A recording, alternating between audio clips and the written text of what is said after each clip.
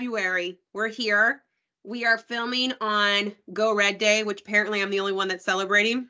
I'm updating my picture. I had a shirt. I just wanted to wear a collared shirt for the podcast, but I have a picture. Look at you. Look at you. Okay. Oh, yeah, this was lax. You could have worn whatever you wanted to wear. I mean, wearing it. Yeah. So I have two reasons for wearing red. So obviously, want to give awareness to, I'm reading that from our BJC net. According to the US, the CDC, heart disease is a leading cause of death for men, women, and people of most racial and ethnic groups in the United States. So it's a preventable, many cases, it is a preventable disease.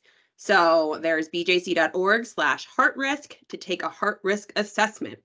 The other reason I'm wearing red is because I have a Dayton sweatshirt on, and Dayton basketball is ranked like 21 right now. So always plugging in the Flyers. I got my red on. You got red on. You got red on. Yeah. So always gotta make sure people know forefront. Absolutely. Flyers.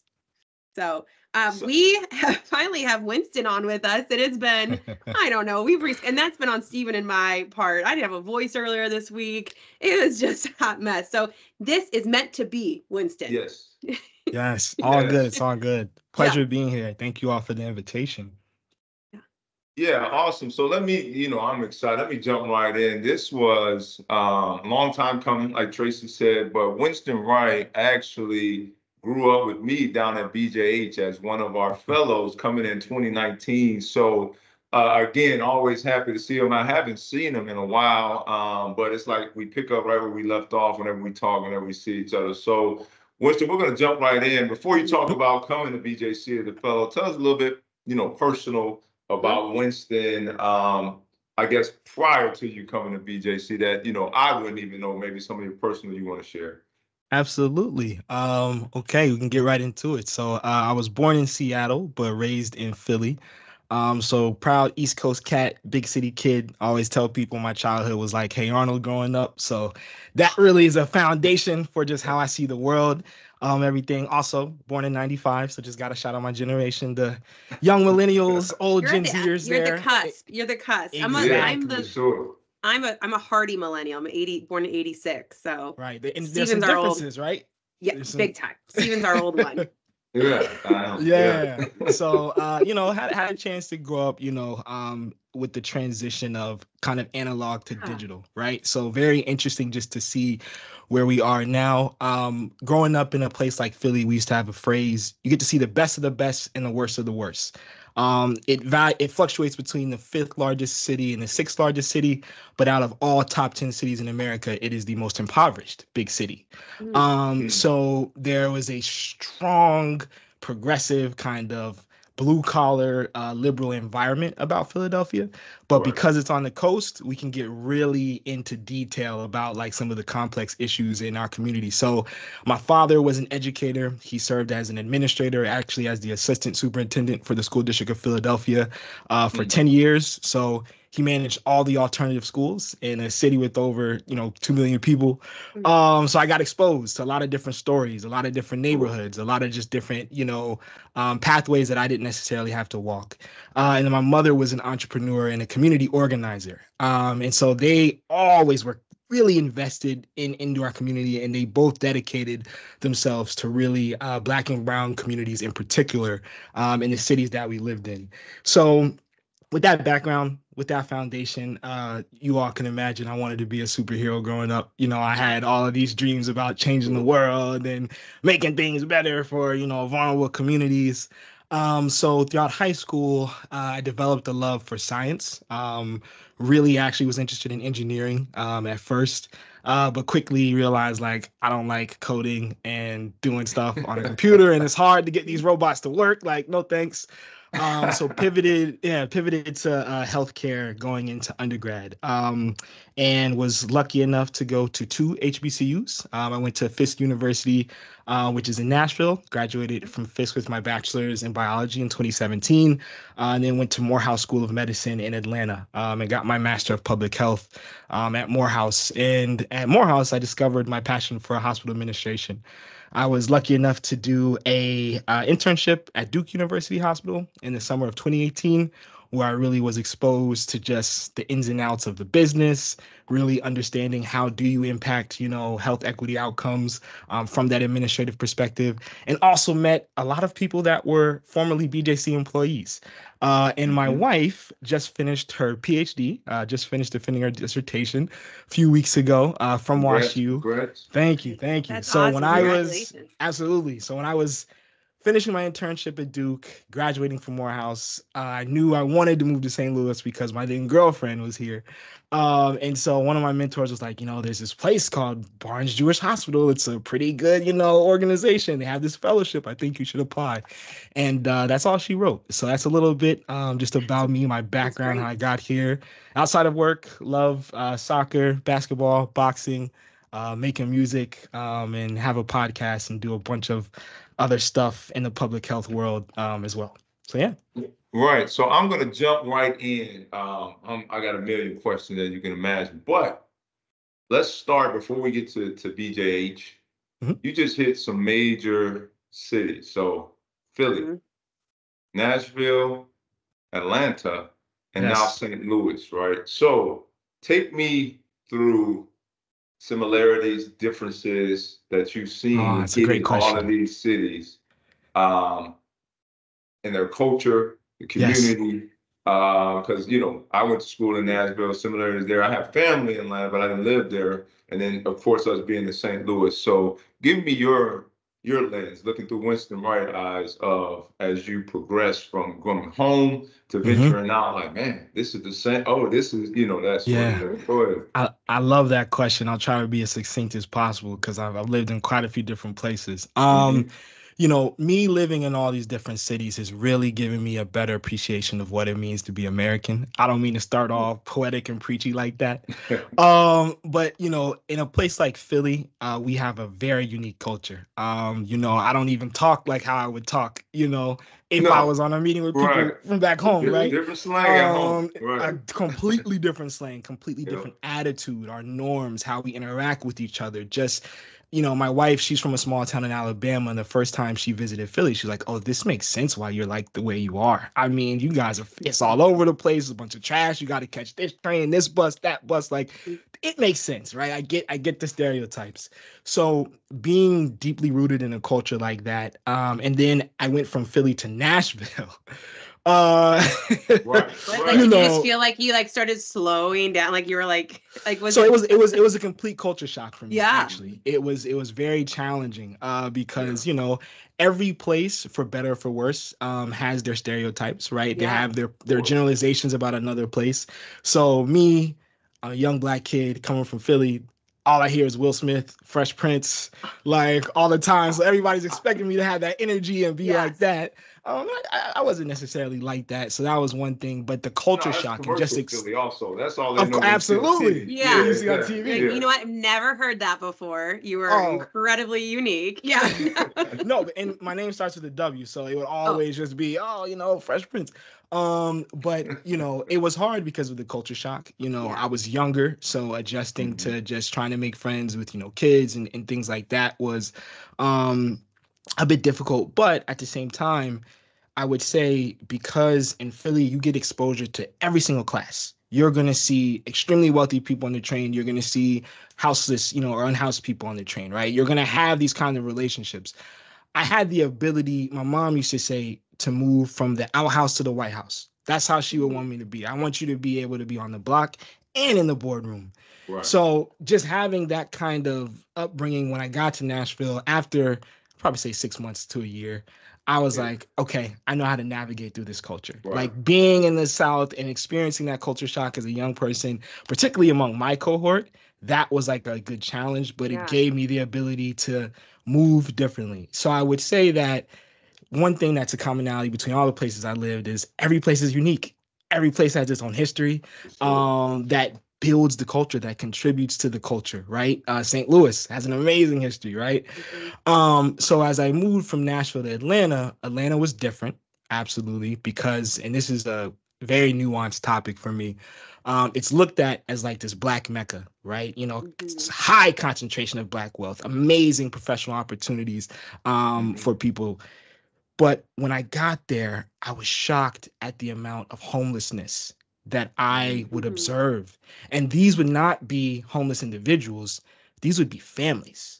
A mother and 6 children, a mother and 7 children. We had at Morehouse, we were broken up into little groups and we were assigned to a zip code. And within that zip code was a community partner that we would have to volunteer at for all 2 years during grad school. And I worked at the biggest food bank in Atlanta. So I could see all of these families. Firsthand. Comes to find out, while it is touted as this Mecca, Atlanta, I think, is in top 3 cities for income inequality in the country. Philly's also in the top 3, which is not great. And so that made me realize, like, oh, wow, okay, there's opportunity everywhere, no matter how great, it is. And it was different. It was a culture shock there as well for me. Even being at Morehouse, I still had to adjust to that environment. So moving to St. Louis, this was the final frontier for me. I was born in Seattle, lived in Philly, I lived in Nashville, lived in Atlanta. I was like, I really haven't lived in the Midwest before. Maybe this is going to be like Chicago, because I love Chicago. And people were like, no. People, when I moved here, they were like, this is probably just saw my like reaction Chicago. of like, oh, Winston. Exactly. They were like, no. And they were like, look, man, you were getting ready to go to a terrible place. Why are you moving here? Don't you know your history? And I'm looking at them like, I've been there a couple of times. I really liked it. My wife, she talks about WashU as if it's good. Like, I don't know what you guys are talking about. It took me to move here to really understand the actual context and what people say. And so Stephen's probably heard this 1,000 times back in the day, so I won't beat a dead horse here, but St. Louis and Philly are actually very unique, very similar, right? The young person in me, if I'm stepping outside of my badge for a second, I would classify them as hood cities. They're tough places, and always been tough places, in my opinion, even in St. Louis's heyday. It's boxing city, a lot of good reputation, And so within these kind of cities, it's always interesting to observe the status quo, to interesting in observing like how cognizant people are of the actual issues within the cities. And again, like I said, because Philly is such a cosmopolitan place, we had no issues talking about one neighborhood versus the other neighborhood, one zip code versus the other zip code. These were conversations I was having with everyone, every shade of the rainbow when I was in high school. That was my norm. With my friends' parents, we talked about these kinds of things. The difference in St. Louis was people do not talk about these kinds of things. Absolutely taboo to talk about, the history of racial segregation in St. Louis, the history of Jim Crow, which was perfected in St. Louis. St. Louis and Baltimore are 2 cities that, when you look at some of the worst, when you look at some of the worst outcomes in terms of homicides, poverty, it's St. Louis and Baltimore, but that speaks to the history of Detroit's another one, speaks to just how some of these nasty periods in our history as a country were perfected. And so it was a struggle for me because I have this lens of I want to help the helpless. And so I'm sitting in rooms with people now at the major employer in the state, and people are looking at me like I'm crazy because I'm bringing up what's going on in North City. And I had to adjust to that. That was a culture shock. Like, oh, okay, it's going to take some time. And I was fortunate enough to be a fellow in 2020, where it really opened up the opportunity for the organization to take a big step. And I had to give you all credit as well, because you are a part of the culture change and moving our organization in a further direction. But that's the biggest difference. And I had somebody tell me, St. Louis is a blue collar town, but we don't do all of that kumbaya stuff. Like, and that was what it was explaining to me. Like, so, you need to understand that. And I was like, okay, I got Would you. you classify, I think people always say that's like the Midwest manner. So like, I feel like you can Sure. Friends from the East Coast that I've had, and I would work in Philly a lot with one of my former jobs. I was in the East Coast a lot. You have that direct conversation, you say it and you can move on. Then the South, how you said, but in a different passive way. And this is me stereotyping that, but like, how people say like what they feel, somehow how they say it. I feel like in the Midwest, did you experience that Midwest manner that we just don't talk about it? We just say like, and like, I'll just like, I think it's just not brought up. And if it is, it's just kind of like shut down right away. Like, yes, I've heard of it. And then they just move on versus addressing even the elephant in the room or just the reality. And I feel like, to your point, once almost 2020 hit, because we were all home, we all then could see the light of it all. We saw health disparities. Mm-hmm. Like, I know Steven and I worked on the thermo camera that project. But what was interesting is I learned so many key things there, even just basic differences of human beings, that it was brought up of like, we can't even help specific races because a thermo camera won't pick up someone with darker skin color. So we're really not protecting them because technology is not built. They're tested on just typically white individuals. So like, even learning the basic, like the smartest of smart scientists, that inbuilt functionality that we don't think about, I think brought it up a lot. But to your point too, I've born and raised, went to university, everything in the Midwest, but you've brought up so many things, Winston, that I was like, yeah, that tracks, that it is around the border. Like, we know it's an issue, but like, we'll think about it later. Right. Yeah.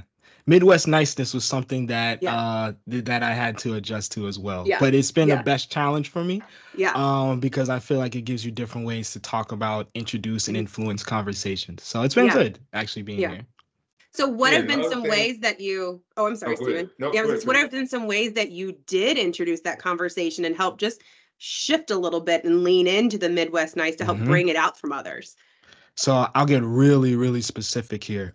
So again, being on the East Coast, a lot of different people. So in Philly, we have like a big population of Italian Americans and people who descended from Italy, right? Some of my best friends, South Philadelphia Italian market, every Saturday growing up was down there. So I was always used to being around people that were not like me. I actually lived in one of the more predominantly Jewish neighborhoods in Philadelphia as well. So I felt really close to that kind of American pioneering Ellis Island type of culture, type of vibe, right? And I knew the Midwest had that same history. I knew St. Louis had some very prominent history here, right? With all these different cultures. What I came to realize quickly, though, is that there were attempts at making everyone kind of assimilate. And I was actually in a part of Focus St. Louis. And one of the lecturers was like, in the East Coast, there's a lot more pride in your ethnicity and your heritage. But in the Midwest, it's still there, but it's less so, right? And more people kind of just all want to be viewed as one. So one of the things I started doing was like, I can challenge that because I know something about, this, leader or this, team member's culture or heritage. Let me kind of just try to like gently throw it out there. And if it backfires and they look at me like it's weird for you even talking about that, cool. But if it works, well, hey, now I have an opportunity to have some real conversations. So I did that. I would, especially as a fellow, I would, in my one-on-ones with certain leaders, I would just test the waters and say things that either could make them, tell me to get out or make them really lean in. And fortunately, everyone's leaned in. Everyone has leaned in. And so now, again, I feel like I have a skill set. I also think it's about meeting people where they are. One of the conversations that I think was really interesting during 2020 was the Blue Lives Matter versus Black Lives Matter. Sorry that I'm going super political here, y'all. I don't know if y'all like. We've been there. We've been there. Oh no, we run the gamut. You're good. Okay. Yeah. Okay. So I remember sitting in a seat where I was able to comment on this, right? And I was like, I don't think either groups are truly at odds with each other. It's just a perspective that supporters of either movements have, right? So do I expect all police officers to know the history of policing in the United States and how it really evolved from a period during slavery? Absolutely not. I think that's a little too much. But do I expect, the officers to understand the sensitivities around certain communities that they police? Absolutely. I think that's just a professional expectation. At the same time, as a civilian, I have to put myself in their shoes. I don't really know what it's like to openly, willingly face danger in the name of protection, right? I don't know what it's like to have to get everyone to bind me and build trust as soon as I show up to the scene so people can really be confident. I have no idea what that feels like. And so, you know, it's been a common theme that oftentimes the powers that be that maintain the status quo want to keep us divided. And if we kind of just take some time to, okay, let me hear your perspective. Let me, you know, just absorb it. I don't have to agree with it, but let me at least try to put myself in your shoes. Then maybe we can. I think we used to do a much better job at that. Even though I'm not that not that old, a much better job though at just having these kind of conversations where, hey, it's going to be a debate or not even a debate. We may disagree, but let's lean into that. And so that's one example of why I feel like there's middle ground, and you just have to know how to tap into that. So if I get on a call and someone wants to talk and they start on a certain side of the spectrum, it's not my job to react to that, to try to talk them out of that or debate them. It's my job to try to find as much parallel and alignment with my own thinking so I can actually start having a productive conversation and planting the seeds. So, I love that. You know, that challenge for our listeners, and we've gotten a few new ones since we are included on the connections email. But I think it's almost what I'm hearing is like, let's challenge each other to like push that Midwest nice. We can still be nice. But how do you kind of push that to still be nice and have dialogue? Absolutely. So I really like that example though, Winston. I think you brought up a great, which is something that it affected us all, and everybody has a thought on it in some way. Sorry, I have kindergartners running in the background after a half day. No Right. worries. It was Spirit Day, so a lot of sugar was had at their school. Fun. It's great. And so, you know, Winston again coming in this young, ready to take on the world superhero, you know, as a meeting, as he alluded to those one-on-ones, somewhere with me, right? And one thing, and it made me smile, we talked a few months ago, once however long it's been, but you said, man, when you told me, when you come in a room, when you first see people, read the room, everybody you may think is your friend, not your friend, everybody you think is your enemy, is not your enemy.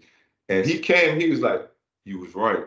And I was like, perfect, because that's something you will use for the rest of your life as you come in, you meet people, because it's natural to kind of try to go towards or gravitate towards what we know, but that's not always, you know, their objective, and they're always gonna have our best interest. So one thing I wanted to call out was I was proud of you. First of all, you received that, but now you use that, you know, going forward, and you meet different people, different levels in all walks of life. And I say, you know, keep that, man. Read and find that connection with you, just making parallel how you and X person can come together versus saying they're over there, I'm over here, because it'll work wonders for you, man. And always keep that even keel.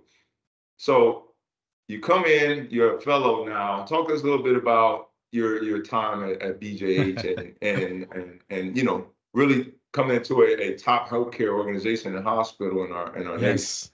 Yes. So my time as a fellow was very, very interesting. I remember asking myself, dang, why did they pick me? Out of all of the people, there was 8 finalists, and I remember they flew us out. We spent the first day just having a dinner with all of the vice presidents at BJH, and then the second day we do an intense round of interviewing with the leadership team. That's pretty much all day as well. And I remember just thinking I was a fool, you know, when I applied. I ended up crying in my interview to Christy Longnecker. She had asked me what motivated me to do this work, and I started thinking about my parents. And it's actually funny, you know, the month, you know, is centered around awareness for heart disease. Not funny, but funny. My father passed away from congestive heart failure during my fellowship. And so his experience was one of the things that really carried me. So that's why I ended up crying in front of Christy when she asked me what inspired me. But I thought I didn't get the job. And the feedback that I got after that was, you know, no, we see your empathy. We see how much passion you have. We understand how much, you know, you really care. And so, you know, I had executives tell me, like, when you get in here, you need to hit the ground running. And I had other leaders, people like Steven, telling me, take the whole year just to look. I don't even try to do anything. Just look, just observe, just write notes in every meeting you go into. Don't be in a rush. And so I kind of did both, right? In the fellowship, and I feel like in any position, honestly, projects are our currency. That's how we get our mobility. That's how we, you know, get our notoriety, prove our competency, right? I didn't have much of that in the first half of my fellowship. So I kind of felt like I was just languishing. There was always opportunities or moments where I felt like, I should have said this. But I used to have this weird thing where my voice would tremble if I would try to speak up. I came in so little nerves. Yeah, I came in very bold and very ready. Yeah. But once the culture hit me and I just realized how I had to adjust, I shrunk, right? Yeah. So the first 6 months were very difficult. At the same time, they were amazing. I had, opportunities to spend a lot of time with food nutrition and housekeeping, for example. I got some great mentorship from Hillary Harris, who's now the COO at Christian, was a director and executive director at BJH when I was there, right? Got an opportunity to round with Dr. Lynch while he was treating patients and teaching residents. So I got a lot of good exposure to the business and understanding the minds. And I graduated with my Master of Public Health. So I came here focused on health outcomes.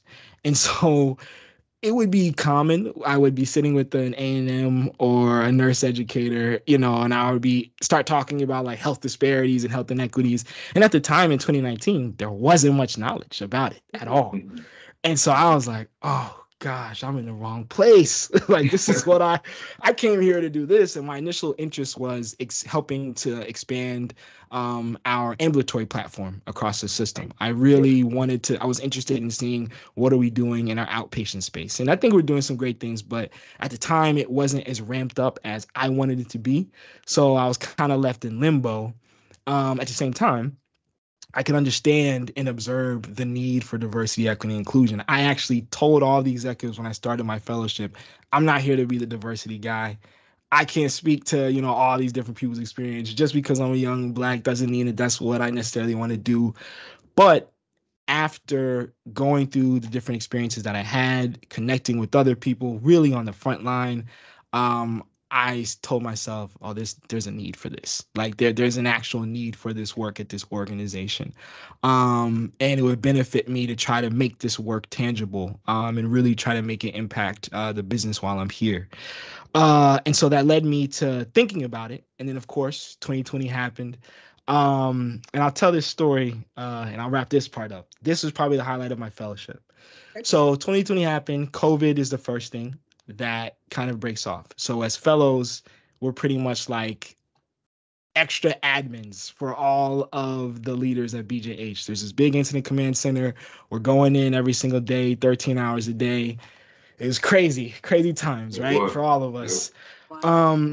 There was news that started to come out probably a month or two into the pandemic that, hey, some of the deaths that we're seeing are in communities of color. And all of these news stories started popping up across the country. We're in every major city. First death that we've accounted for, person of color.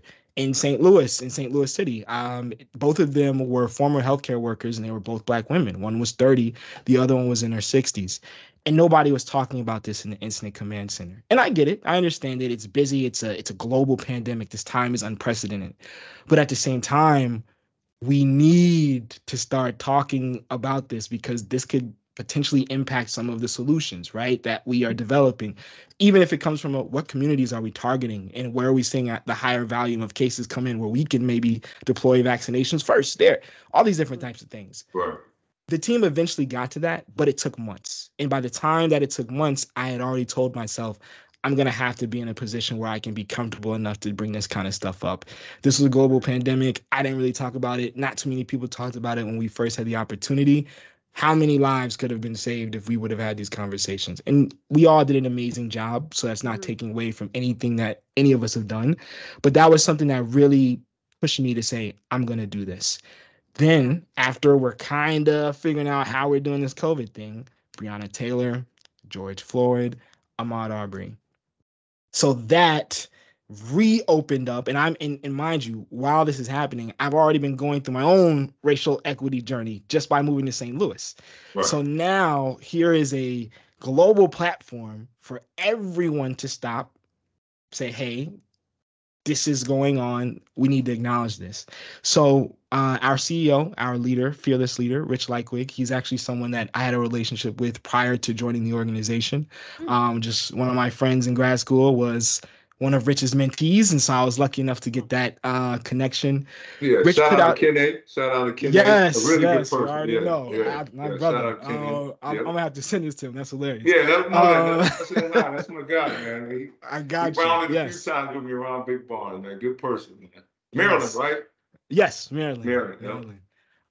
So Rich, and I had always had a good relationship. So Rich puts out a statement. He put out a really groundbreaking statement in 2020.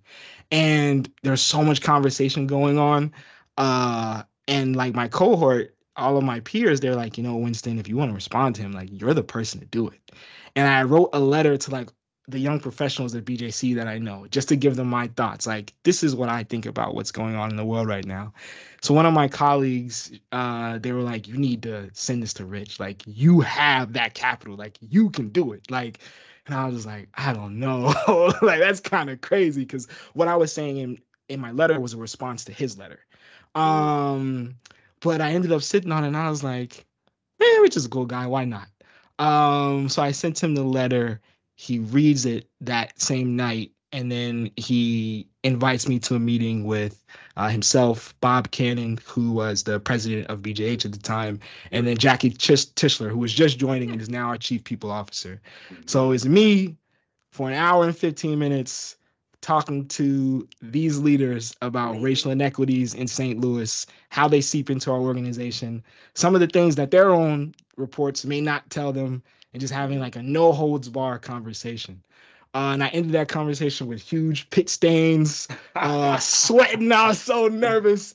But Rich just gave me the green light. He was just like, look, you have the ideas, you have the lens, you have the knowledge, step into this. And once I got the confirmation for him, that's really all she or he wrote. And that was my fellowship experience. And that's how it ended as well. That was 2022 into 2021. And we are here. That's awesome. Yeah. And I remember we had a call. You said, hey, man, I don't know if I'm being here any longer, but I appreciate it. Because this is what he said. I said, man, no, I'd be fine. And then you told me after you met with him how awesome it was. But when I would say, let me take one step back. I don't think, and this is me personally, if COVID didn't happen, Winston would have been here. Because he was like, man, I don't know how you do it, man. And I could tell you remember that. Yeah, he's like, absolutely. I don't know how you do it, Steve. And I'm like, man, just stay the course. You're all right, man. And then also, I remember it was funny, like yesterday, you like, man, how do you do it? You go in there with John and you talk. I said, just be yourself, Winston. Take a deep breath. Because, in our role, Tracy, that's where we live, right? So I always tell Winston, I said, man, you're in that room for a reason. You're not there just to sit there. Be Winston when you're in that room. And I'm, again, proud of you because that's moving forward and that's who you are. But, reaching out to Rich, like you said, leaders and his direct reports wouldn't have done that, hadn't done that, didn't do that. And for you to do that, that's, man, above commendable. And you need to take that letter, frame it and print it and frame it. I think that's just like a good reminder. When you talk about history, that's a history that your kids, your grandchildren, when we went through COVID, right? And like, man, you can share that piece. This was a part of what was going on with Dad at the time and the healthcare organization that I was with. I'm dead serious. No, I really think you should. I agree, Stephen, because it's that's tremendous. And I hope this inspires others to think too, because Stephen and I talked about it. People are like, oh, how'd you start this? Like Stephen and I just wanted to do it. And we just kind of started on the ground of like, we just want to hear from people across the organization. And that's when like Jackie Tischler reached, was watching. Maria Garrettson's a big fan, but like we're starting to get other people. And it's like, it's leaning into doing it and asking the leaders just to have a voice and giving a platform to others. And I think to your point, like Rich probably would never have probably heard, but sometimes you need to hear in a very different way. And I think that shows also what great leadership we do have at BJC. Absolutely. Because they're not on this high palace afraid to go in. He does respond, he does reply, he does receive. And you're not just getting like an out of office reply, auto reply. But I think hopefully that tells others it's okay to voice it. I remember Andrew Schutte, who used to work here, he led. That was my co-fellow. Yeah, that was a co-fellow. Yes. Oh, so I worked with him on working parents. He had learned, like we worked on lactation rooms across the system because he was like, I'm a new dad. my wife is struggling. What is going on? And it was like, let's do something about it. So I think it's showing like, if you want that change, you don't have to have a title to make change. But I also resonated with you, Winston, of that sometimes your throat closes up. Like I was talking with my leader recently, that she's like, I just need you to lean in more. Cause I'm always like, well, I want to see what someone else writes first. Cause I don't want to be wrong. And I'm actually working with my kindergartner on that right now of like, she's like, I'm afraid to cut straight or do all these things. And so like, we're like, it's okay to be wrong and learn mistakes can be messy and it can be a beautiful mess. And she's I'm surprised at you, Tracy. I would never guess that you were having that discussion with your leader. I'm surprised. Oh yeah. I mean, cause it's like when those new subjects come in or you have new team members, you're just like, yeah, you're trying to lead the room. How will they receive it? And have that balance. And so, but yeah, I mean, it's so much to be able to have that opportunity, or when we've talked with people in technology that they're like, well, I would never talk to Jerry. You know, when he walks down the hall, you're like, I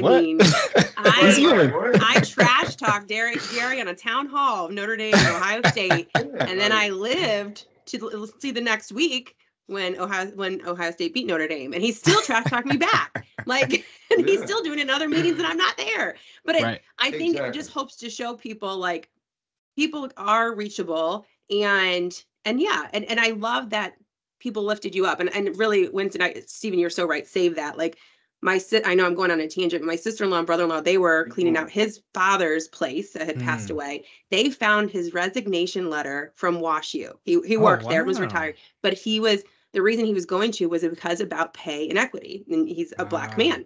And it was back and forth salary. And here's why, here's what my peers are doing, and stood up for himself of what his retirement plan should be.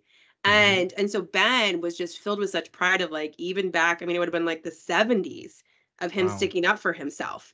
And that's when he knew, he's like, my dad had it. Like at that point, like he always knew he was outspoken, but like also like he fought for what was right, not just for him, but for the future of people coming in to teach at the university or wherever. So, I mean, that's just, so he obviously kept it, but he was like, and he also found the cutest journal. His dad would take notes on dates. Oh, like, wow. How cute is that? And he was like, she looked beautiful. It was like with his wife, but it was just like, I had such a great time. And like, it's like, I hope she calls back, and like letters they wrote each other. I'm like, oh my God, that's the most adorable thing. Yeah, but you know what? It makes that impact even on, a 40-something man. Right. Yeah, letters and handwritten notes were the thing then, though. That's something that's how you used to. Yes. That's true. But like, how adorable. But I think Ben seeing like that was the human side of his dad. Of like, dad was always a superhero in many other ways, but it was like, oh, dad struggled too, and he faced this in his mind of what can I do in this situation. Absolutely, I love that. Right? Yeah. We had Jerry come to one of the HR town halls recently, and I just have to say, you all are just such a great example, I think, of how people want to connect and be engaged with a part of an organization regardless of the industry. And he gave an example of I think you all, a part of your town halls, the leaders come on with their spouses at some point in time where they've done that. Yeah, that's been fun. And like, to me, it's just like, how many people even want to be that vulnerable at work and really just expose people to their family? I know, we share pictures and do stuff like that, but a spouse interview, like your partner, that is really allowing the team to see you in a different kind of light. And imagine just the culture that you're setting. So I put in the chat, like, wow, that is a cool idea. Now, of course, you have to have a leader, you have to have a team, right? But I just think you all are building a culture in a really intentional but organic way. And I love everything that the IT does, just from an engagement shop. Y'all are so busy supporting so many different aspects of the business, but the fact that you've been able to just stay committed to this work in the same time, because I know it's more than just you all. For sure. It's awesome. It's really awesome. It's awesome. Yeah. All right, we're gonna go on. I'm gonna say we can start pivoting to some fun. Well, this has all been fun. But like our last time, we're gonna do Stephen's lighthearted questions. Well, I got one thing I want to one more. Sure okay, Stephen, do it. So tell us a little bit about the healthcare hustle. I got to get that. Yeah, your podcast. We'll link it and we'll make sure. This is really fun. So the Healthcare Hustle And podcast. I ain't been on there yet, but I ain't no pressure. Listen, I go based off your availability. Yeah. But go ahead. No, you got to get this in. I love it, man. Go ahead. No, thank you. And it's actually the support internally from the organization has been amazing, honestly. So the Healthcare Hustle podcast is a creative educational platform intended to highlight the careers of leaders of color across the healthcare industry. So I started it with myself and another one of my brothers who is a director at the School of Medicine at WashU now, but was a fellow like me, Nigel Williams. We started this because we both felt as fellows like, man, we have great conversations with leaders of color across BJC and WashU. There's this narrative that St. Louis is so bad and we can't attract people here and, all of these issues with racism. But look at the conversations that we're having. Think about all of the OGs that we know in this city that contribute to healthcare. What can we do to highlight them? What can we do to showcase them and really try to change the brand of St. Louis in terms of a place where young folks of color can come, be inspired, work on issues that will impact communities that reflect them, and also get the mentorship. So that was like the first thing. We just want to highlight these people and champion them. So we started out with executives across the organization. Some of our first episodes are either attending physicians at WashU or directors at BJH.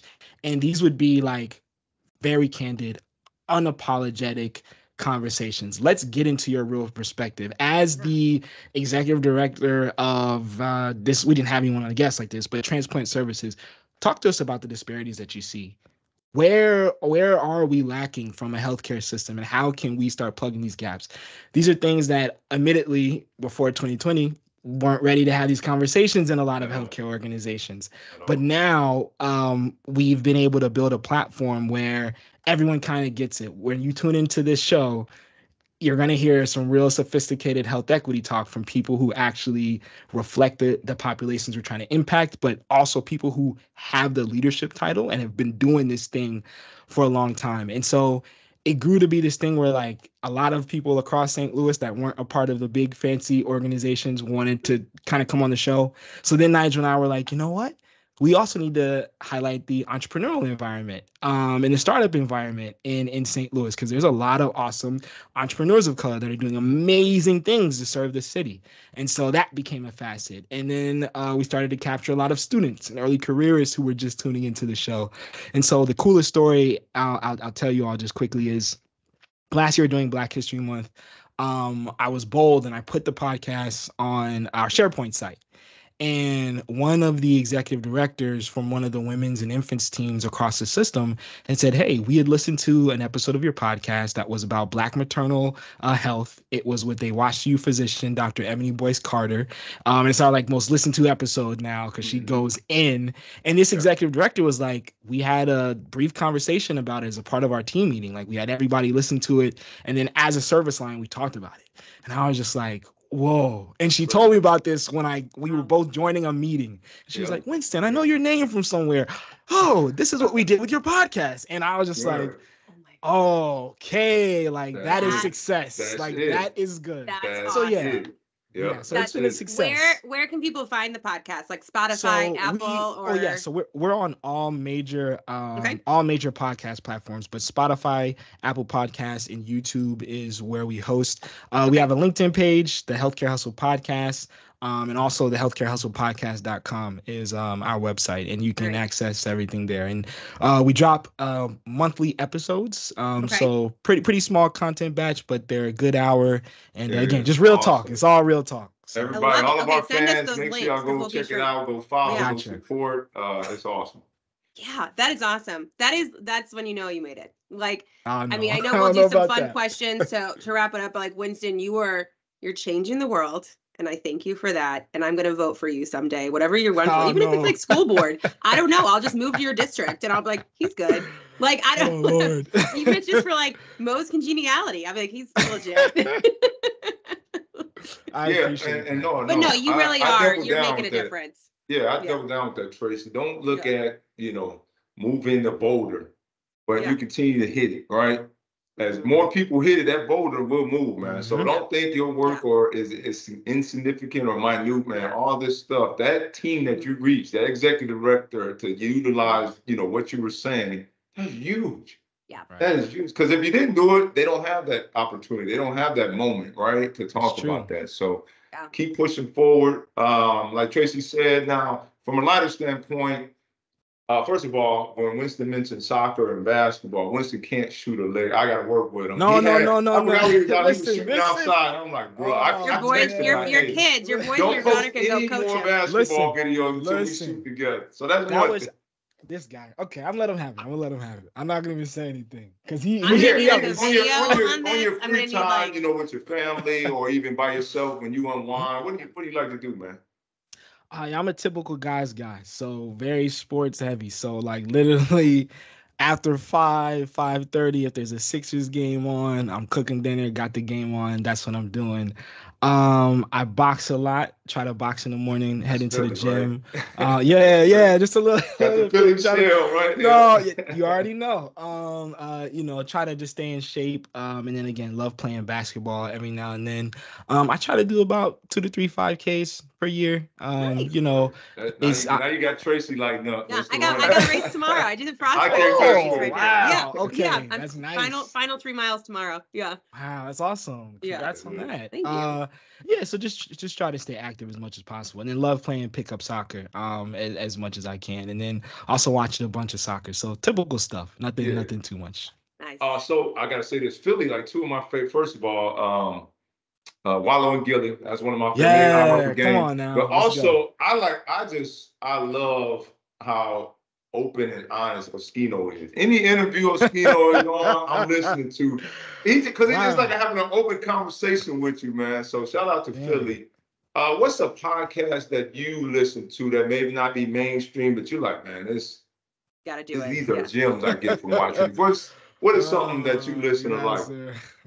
Okay, first of all, I think it's just funny you name dropped Oskino. I never thought that would happen in any type of Microsoft Teams meeting in front of BJC, regardless of the context. Bingo card, done. The real person, man, is Oskino, man. I listen to every interview. Yeah, go ahead. That's funny. The best podcast that I listen to is called Bad Faith Podcast, and in my free time, I also am into politics. Y'all probably can tell just a little bit. Tracy, I said you got our vote. Vote for the Winston, right? The name know. Go ahead. Bad Faith Podcast. It is a podcast by a woman by the name of Brianna Joy. She was a political commentator, worked on a lot of campaigns in the past.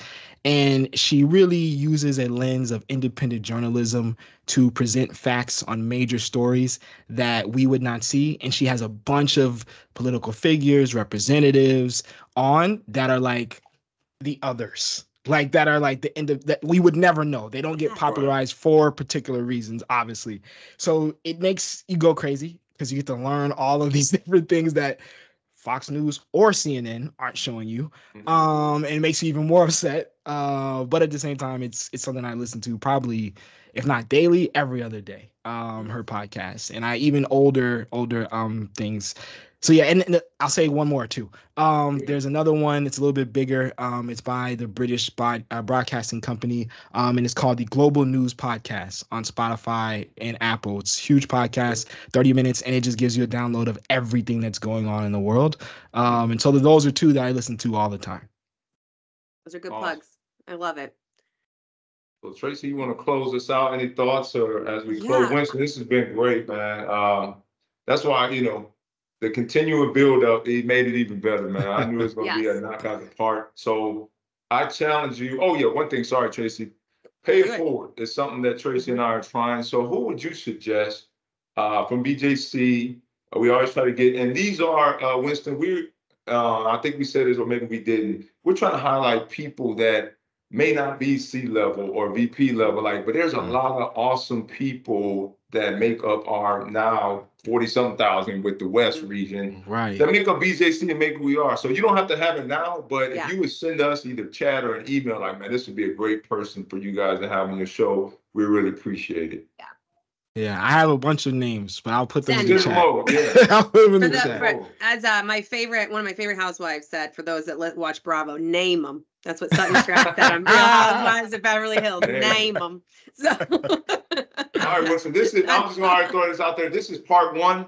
We will have Winston back for part 2 and later on in the year, but to see what's going on, because I didn't even get to why is there a liquor store in every corner? I've been checking that. Yeah, so right? So okay, there's a lot to unpack. I'm gonna pre-book in a few months. We're gonna do that. Yep. And that's perfect. Sounds good. I love it. So I think our challenge for our listeners and our viewers for this one, as we talked about, Midwest Nice. What does that mean to someone, and how do you challenge that and start just bringing in the conversation?